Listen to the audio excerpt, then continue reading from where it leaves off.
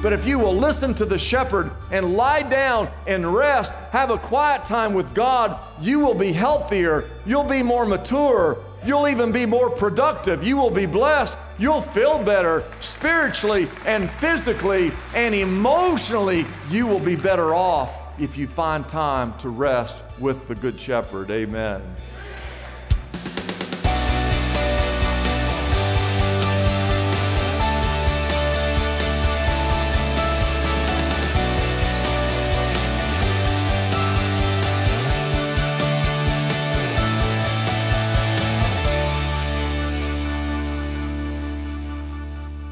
Thank you for joining me here today on the Lift Up Jesus broadcast. I'm Pastor Dudley Rutherford, and I want to ask you a question. Could you use some refreshment in your life, some green pastures, some still and quiet waters? Well, on today's program, we're going to be exploring the second verse of Psalm chapter 23, which says, "He makes me lie down in green pastures. He leads me beside quiet waters." Oh, you will be inspired and encouraged to silence the noise around you and to listen to the shepherd's voice in order to find peace in the midst of this chaotic world. So be sure to grab your Bible, your notes, grab a pen, and let's begin our message entitled, Green Pastures and Quiet Waters.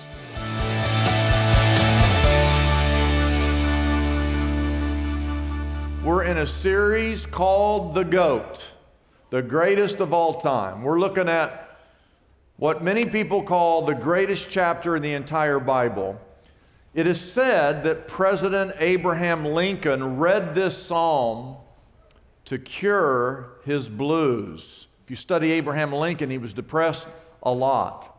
We know that President George Bush proclaimed Psalm 23 publicly to calm our nation's fears after 9/11. I don't know if you know this, but this year is the 20th anniversary of 9/11. I was visiting recently with Greg Laurie of Harvest Church, and I asked him this question, looking at today. I said, "Greg, have you ever seen so many people living in fear?" His response was quite interesting. He said, "Dudley, I don't recall our nation ever going through a period like this." He said, "Except 9/11. He said, "But back when 9/11 took place, the churches were packed. People fled to church because they knew that we needed God." And he said, during this pandemic, it's very, very strange because we still need God, but the churches are empty. And what I tell you that story is because this psalm that we're looking at, Psalm chapter 23, these 6 verses, I believe if you study this, that this psalm will calm every fear you are experiencing. And last week we looked at verse 1, the Lord, all caps, which signifies it's Jehovah God, Yahweh God. The psalmist says that the Lord Jehovah God is my shepherd. I shall not want. And what we looked at last week was the truth that if Jesus truly is your shepherd, if you have this relationship with your shepherd, that you have everything that you will ever need. Anytime anyone can say to you, "I shall not want," you need to sit up and take notice, because we live in a day and an age of discontent. Jason Lehman wrote, "It was spring, but what I wanted was summer, warm weather and the great outdoors. When it was summer, what I wanted was the fall. I wanted colorful leaves and cool, dry air. When it was fall, what I wanted was winter. I wanted some beautiful snow and the holiday season. And when it was winter, what I wanted was the spring. I wanted new life and a break from the cold. I was a child, but what I wanted was adulthood. I wanted freedom and independence. When I was 20, I wanted to be 30. I wanted to be mature and respected. And when I was middle-aged, what I wanted was to be 20 again. I wanted to be young and unencumbered. And when I was retired, what I wanted was to be middle-aged because time was flying too quickly. And then when my life was over, I realized I never ever got what I wanted. There's a cemetery in England with an inscription. It reads, "She died of want of things." And alongside that gravestone was another gravestone that read, "He died trying to give them to her." Psalm chapter 23, verse 1, last week, and we learned that if you can say that the Lord is my shepherd, deep down in your heart, if you can say that, then He and He alone will satisfy the longings of your heart. That's verse 1. Today, we want to graze over to verse 2 as sheep. I want you to turn to your neighbor and say, hey, we're going to graze over to verse 2. Can you say that to your neighbor? Come on, say it. Last week I had you say, bah. Okay, so this week we're going to graze over to verse 2. This psalm, God portrays himself as a shepherd and pictures us as sheep. And in that shepherd-sheep relationship, we understand as we look at verse 2 that only if we are in a relationship with Jesus. I want you to look at verse 2. It reads that He, God, will make us lie down in what's called green pastures, and He will lead us beside quiet waters. Now, in your Bible, if you have your Bible, I want you to circle those two phrases, the fact that He makes me and He leads me. Sometimes God makes me do things, and sometimes God leads me to do things, and those are two different things altogether. You see, sometimes God forces things upon us, and some things He leads us and we just easily go along. There are some things I probably wouldn't do unless God didn't corral me into doing them, and sometimes or otherwise I'm likely to do some things. I'm just say, okay, God, I'll go along with the flow. And I would say for everyone in this room, there are times where we say, God, I'm along for the ride. And there's other times that we say, God, I know that's what you want me to do, but I'm not going to do it. I know that's what the Bible says, but I'm not going to live like that. And God says, we'll see about that. I want to quickly remind you that the Good Shepherd always knows what we need. We don't always know what we need, but God always knows what we need. And in His heart is to feed you and to guide you and to protect you.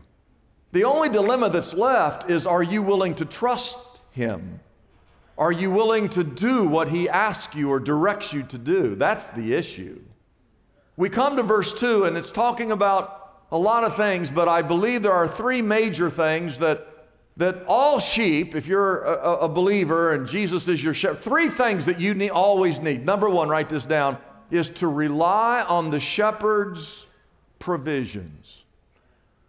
To rely on the shepherd's provision. There are many things that God will provide for you as your shepherd.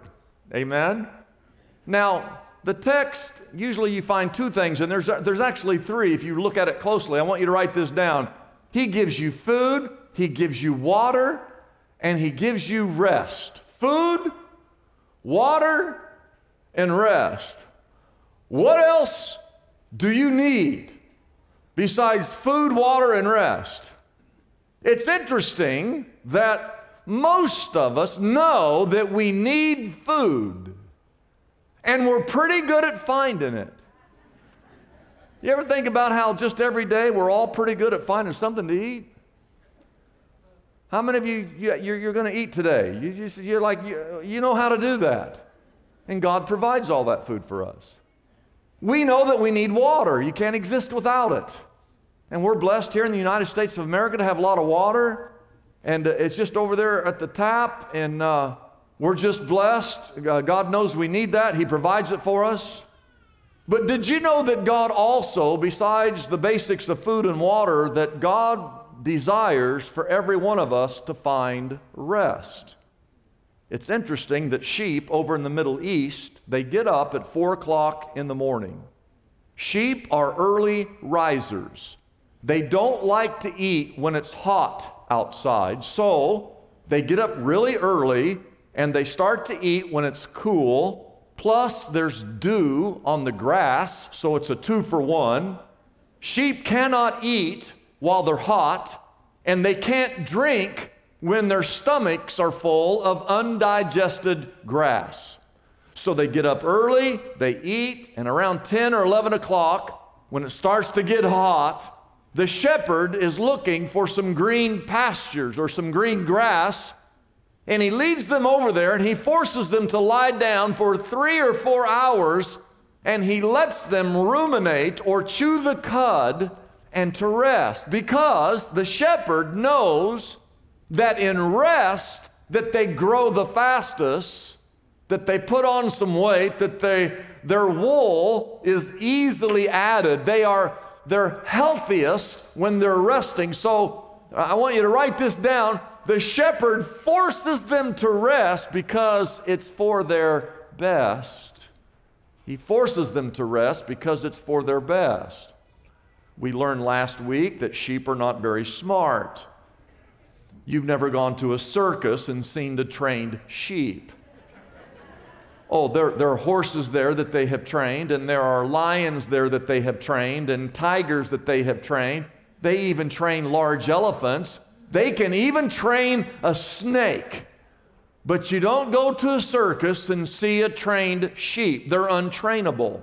They're also directionless. They get lost easily. They just wander off. They're easy prey in the wild for all the beasts that are out there. They have to rely upon the shepherd to find them food, to find them water. But at certain times, he forces them to lie down because it's in their best interest. I want to encourage you today, if anyone here is struggling, if anyone here is depressed or discouraged, you're tired, or you feel lost, you just feel like you're just wandering around, you need to come to Jesus. And he will give you some spiritual food right here. This is what you need to be chewing on. And he'll give you something to drink, which is spiritual water, which is symbolic of the Holy Spirit of God. And once you taste of the living water, you will never thirst again. And it's why it's important, and I know I'm preaching to the choir because the choir's right here, but it's why you need to be in church. It's why you need to be in a life group. It's why you need to spend time in the Word of God. You need to let God's Word and God's Spirit lead you, because He will lead you to a place of rest. The problem is we're all running 100 miles an hour in 100 different directions. We don't have time for God.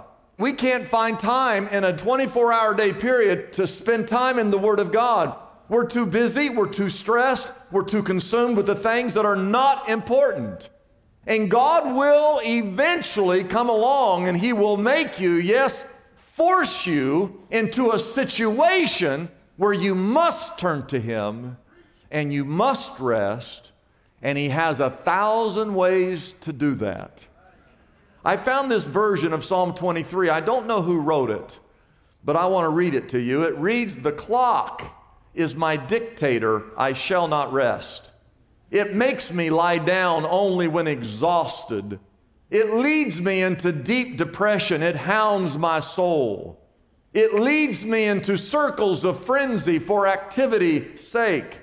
And even though I run frantically from task to task, I will never get it all done, for my idea is always with me. Deadlines and my need for approval, they drive me. They demand performance from me beyond the limits of my schedule. They anoint my head with migraines. My in-basket overflows. Surely fatigue and pressure shall follow me all the days of my life, and I will dwell in the bonds of frustration forever and forever." Oh, we need to rest. The Bible, the God we know, created the world. God gives you, He just gives you 168 hours every single week of your life.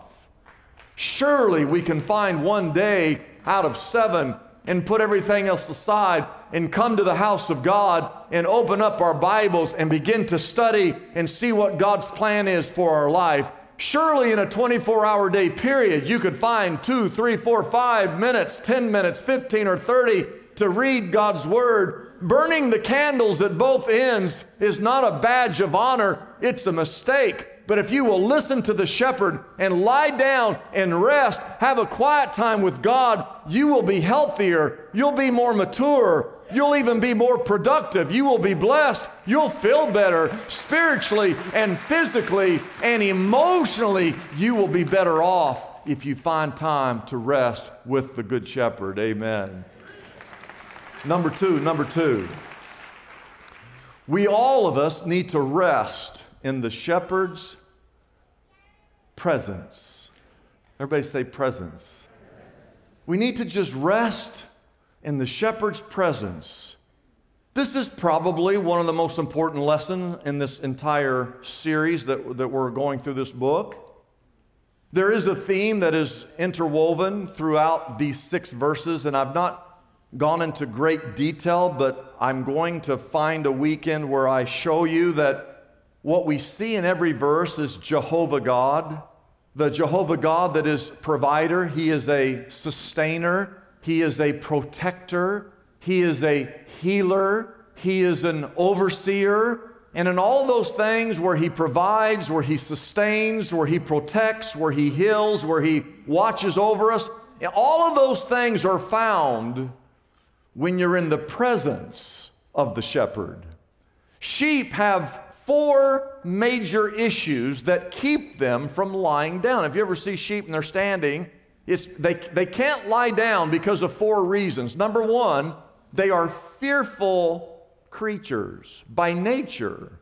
They're nervous. They're fearful. They can't relax. They can't lie down. That's why He has to make them lie down. A jackrabbit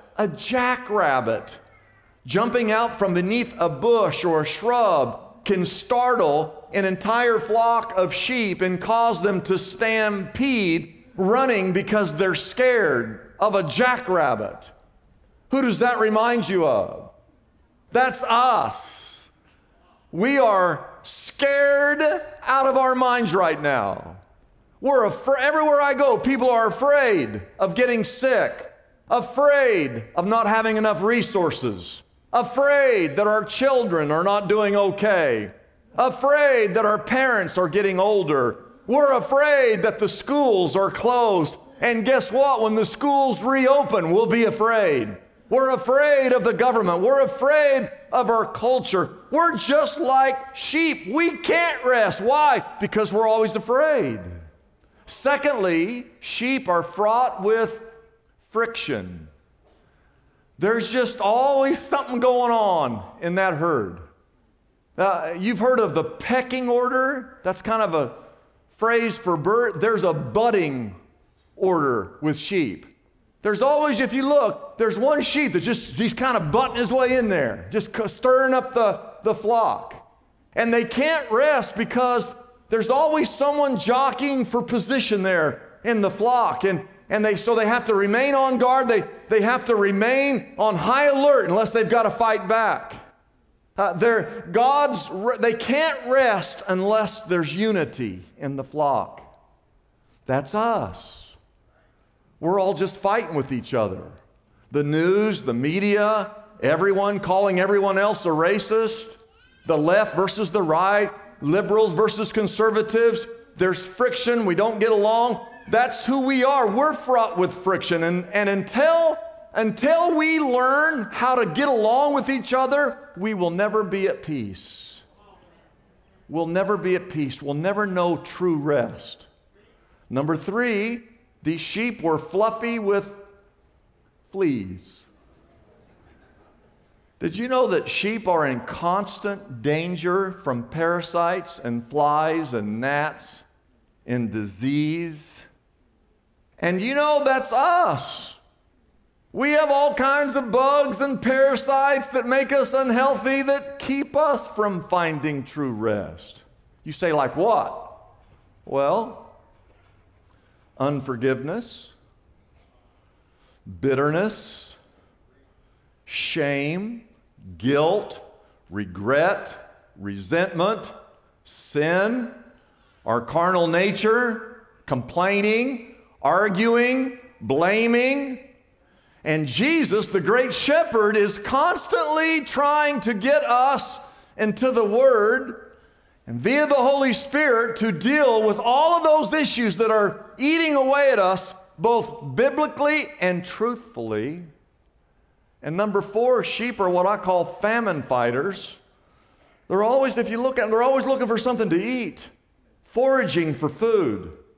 And you know, they find a few weeds and they kind of put their nose down on the ground, they chew away, and they just keep nibbling, and they just wander off, and they can't see very well, and so they might just be walking right by some green pasture. They don't even see it because they're so busy in the weeds. They miss out on the good stuff. And that's us. We're chasing after all the things of this world, and one day we wake up and we look around and we're 100 miles from where we should be. And what sheep need and what we need, something that will solve all of our sheep-like tendencies, we need to be in the presence of the shepherd, because the shepherd will lead us by green pastures and still waters. You know, I actually read this week of another virus that's out there that causes swelling of the brain. And if you get this virus, you have a 75% chance of dying. It makes COVID-19 look like a walk in the park. And if you get wrapped up in all the evil things that in this world, and you're sitting out there just hoping that all of these things go away, I've got news for you. Bad things in this world are never going to go away. You might as well learn this lesson, that your best thing you could ever do is to just stay close to the shepherd. That's what you need to do. Because, you see, the shepherd is the only one that can calm our fears. The shepherd is the only one that can get us all united here today. The shepherd is the only one that can deal with all the ticks and the parasites, those things that are keeping us from having true rest. And I said all of that to say this: what calms the sheep, write this down, it's not the absence of predators. What calms the sheep is the presence of the shepherd. That's what calms us. I have all these worries and these fears, these things that stress us out. Those things are always going to be here. You're never going to be free of trouble. We live in a fallen world. Listen, there are too many things for me to even name that cause us harm in this world. Sheep have many fears, just like us. But sheep are smart enough to know at least one thing, and that is that if the shepherd is near, there's no need to fear. Oh, I want you to say that. If the shepherd is near, there's no need to fear. Say that. Say it. I want to hear it. Turn to your neighbor and say, if the shepherd is near, there's no need to fear. Say it to your neighbor. Come on, come on, come on.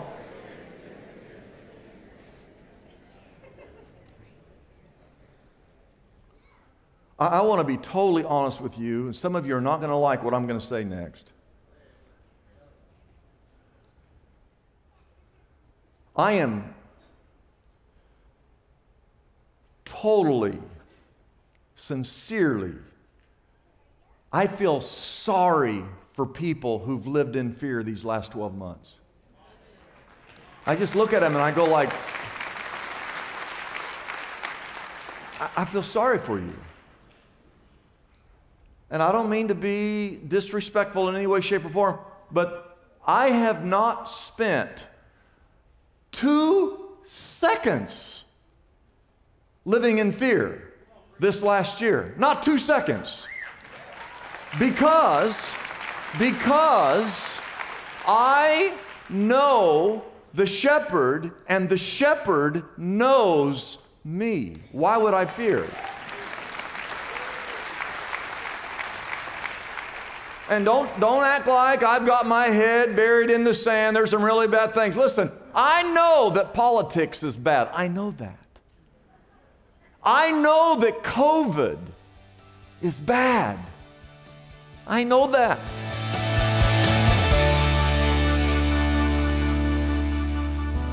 Today, we learn that in the hustle and bustle of life, that we have to get to a point where we rely on the shepherd's provision, rest in the shepherd's presence, and be refreshed by the shepherd's peace. There's nothing I like better than sharing God's Word with people, and if you'd like to partner with us, we are always seeking to expand our ministry in order to reach more cities around the United States and the world with the gospel. Please call the number on the bottom of the screen or visit our website, liftupjesus.com, to give a gift of any amount. We truly would appreciate that. Thank you so much for joining me here today, and be sure to come back next week as we take a look at Psalm chapter 23, verse 4, and how God is with us even in the valley. You won't want to miss it, and in the meantime, wherever you're going and whatever it is that you're doing, don't forget to always lift up Jesus. We live in the most distracted culture in the history of the world. We see about 10,000 messages every day. We even touch our phones about 2,000 times a day. We're literally being overwhelmed with information. That's why there's no better time than right now for Dudley Rutherford's remarkable new book, One Thing: Rediscover a Simpler Faith in Our Complicated World. In this timely book, Pastor Dudley invites you to open your Bible and look closely at 7 key passages of Scripture where you'll find the beautifully uncomplicated phrase, one thing. These scriptures will quiet all the noise that you're hearing and call you back to a simpler faith. Dudley Rutherford has discovered the secret of how to focus our lives on the one thing that matters. What if you could find that simplicity? It's waiting out there, and this is your roadmap to freedom. Contact Lift Up Jesus today and get your copy of One Thing, the book that could finally change everything. Research proves that it's the regular hearing and teaching of the Word of God that takes our Christian life to a new level.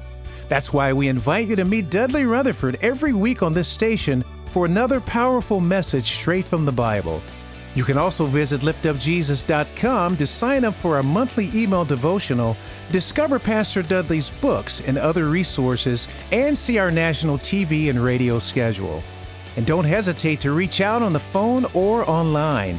Pastor Dudley has a passion and vision to reach more people with a message of hope. And if you'd like to partner with us to touch the world, we'd love to hear from you. Your financial gift will do so much to help us impact the nations for Christ. And if you're ever in the Southern California area, we invite you to visit us at Shepherd Church here in Los Angeles. It's an amazing experience you'll never forget. Until next time, remember to always lift up Jesus.